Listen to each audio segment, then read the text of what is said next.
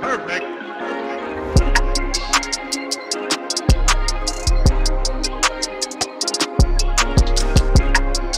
First time, the victim's family says they are in disbelief that her pit stop to this Walgreens ultimately led to her death. And as this investigation continues, the family tells me there are more questions than answers.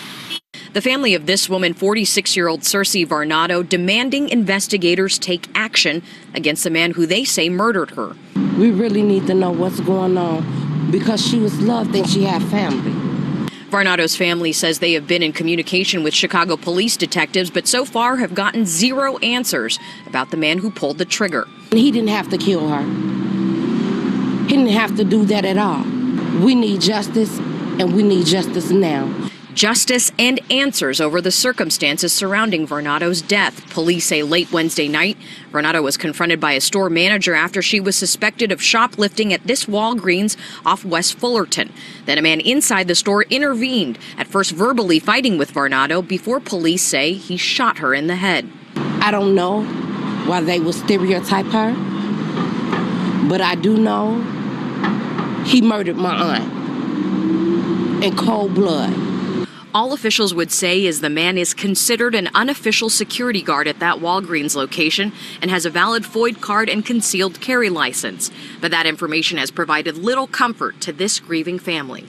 It was many ways that he could have apprehended her without shooting her in her face. Okay, so you saw the news clip of the family demanding justice for the mother of 5 who was just at Walgreens trying to make an errand, getting some things for her boyfriend. And when this all happened, there was the store manager at Walgreens who accused her of stealing. Now, Varnado is being described as disabled and unemployed. And so apparently, she was trying to leave the store with some pantyhose, and the store manager had called someone for help. Okay, and so then witnesses say that a man arrived with a gun who claimed to be a police officer. Now, this man who arrived with the gun, his name is Lewis Hicks, and he is a 33-year-old man who lived around the corner from the Walgreens, okay? And so he is being described as the man who often would come to Walgreens and telling them that if anything happened or if you had any problems, just give me a call.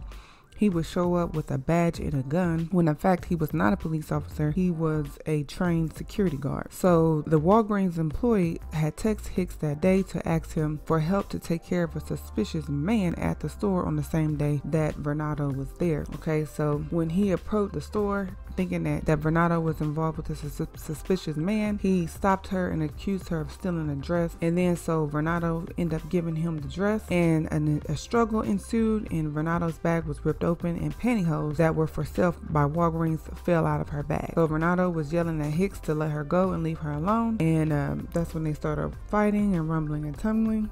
Hicks put Varnado in a chokehold and slammed her to the ground. Now, Hicks did tell her that he was a Chicago police officer. Prosecutor said that he's never been a law enforcement officer for CPD or any other department for that matter. So, Hicks was also a convicted felon and should have never had a gun in the first place. So he was, a security guard posing as a police officer, and it's very sad that this happened and that this family had to suffer the loss of their mother and aunt, and it's very sad. And so Hicks will not receive any bail after committing this murder. Prosecutors say a Walgreens employee texted 33-year-old Lewis Hicks and asked him to come help take care of a suspicious man in the store at 4817 West Fullerton on Wednesday, June 12th. When Hicks showed up, that suspicious man was already gone. That's when police say he then approached 46-year-old Cersei Varnado, thinking she might have been in cahoots with the suspicious man. The defendant physically stopped the victim by reaching out with his hand in front of her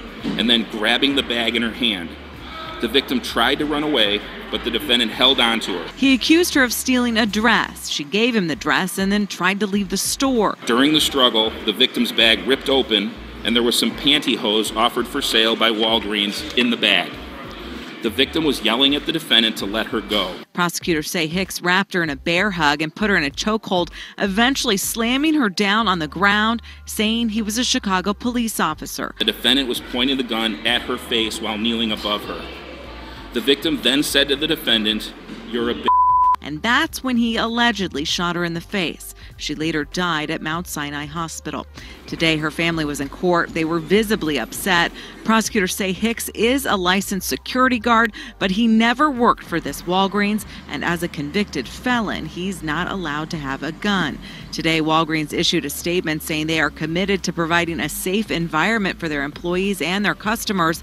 The employee who was involved in this incident is no longer with the company. State records show that this man was actually given a license to be a security guard in 2017 by the Illinois Department of Financial and Professional Regulation. They gave him that license despite the fact that he is a felon. He was convicted of burglary back in 2003. We reached out to that state agency today. They said they are looking into his history. They are trying to figure out how this has happened, and they will take appropriate action going forward.